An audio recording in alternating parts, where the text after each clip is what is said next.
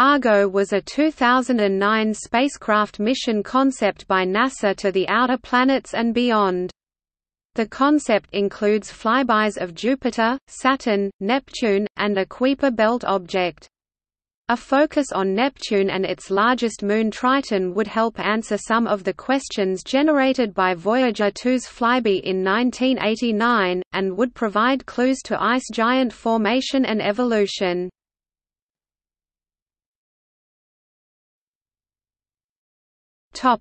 Mission. The Argo mission was meant to compete for the New Frontiers Mission for $650 million. One of the reasons Argo was not formally proposed was the shortage of plutonium-238 for the required radioisotope thermoelectric generator for electric power.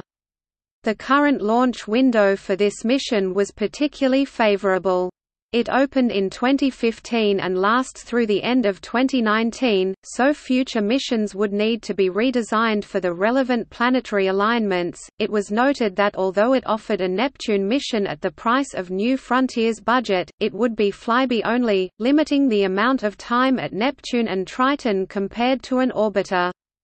However, the advantage would be access to a wide variety of Kuiper belt objects by using a gravity assist at Neptune, which would allow a wide range of objects to potentially be targeted. In addition, with a flyby of Jupiter and Saturn, the Planetary Society compared the mission to Voyager 2.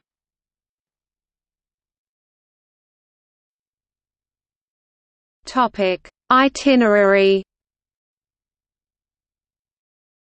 During its flybys of the giant planets, there would be potentially well over 100 other moons that could be studied, and beyond Neptune, many Kuiper belt objects of which only New Horizons will study.